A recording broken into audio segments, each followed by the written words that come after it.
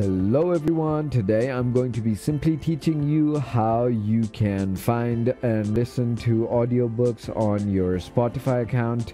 So first of all, in order to do that, go ahead and open your Spotify on your desktop or your mobile. I'm going to be showing these steps for both mobile and PC.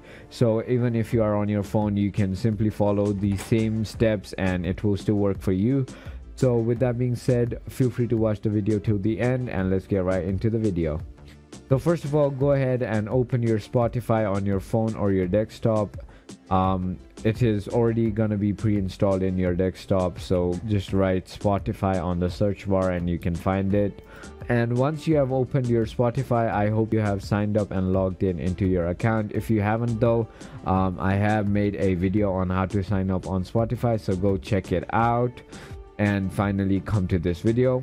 And now finally, in order to listen to some audiobooks, on the left side of the screen, as you can see, there is a browse tab. Go ahead and click on it, and as you can see, there are genres and moods, podcasts, charts, new releases, discovers, concerts, and stuff like that. You could find it here as well on podcast section. As you can see, there is a stories category and educational category, but there are also lifestyle and health stuff. There is also news and politics and other stuff if you might want to listen to it. But for now, audiobooks, we're gonna go hop on into stories.